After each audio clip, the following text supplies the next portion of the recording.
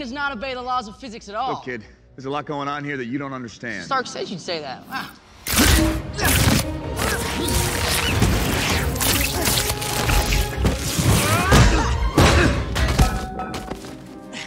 He also said to go for your legs.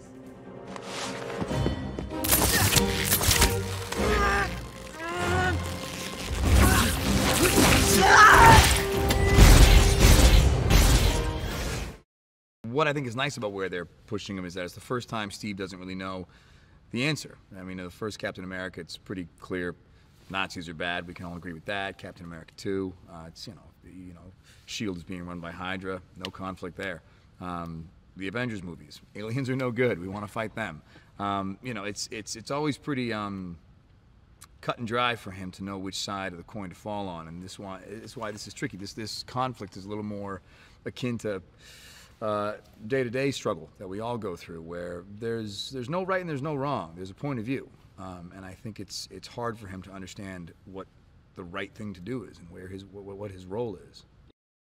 That's what makes it such a good conflict. You know, it's not enemy versus hero. It's or villain versus hero. It's friends. It's family. This is sometimes the most dramatic conflict, when it's people that actually have a history and care about each other, consider each other brothers.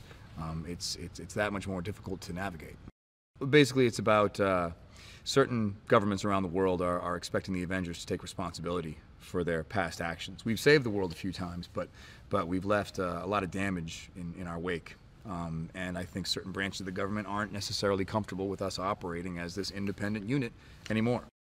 He's a good man. Anytime you get to go to set and try and live in a headspace for a certain amount of time and process scenes through the eyes of someone who sees life a certain way, you can't help but take some of that home with you. And why not take home a little bit of Steve?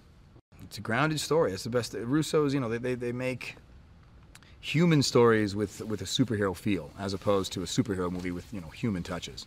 They're just it's real storytelling about a genuine family conflict. That's what makes it so great.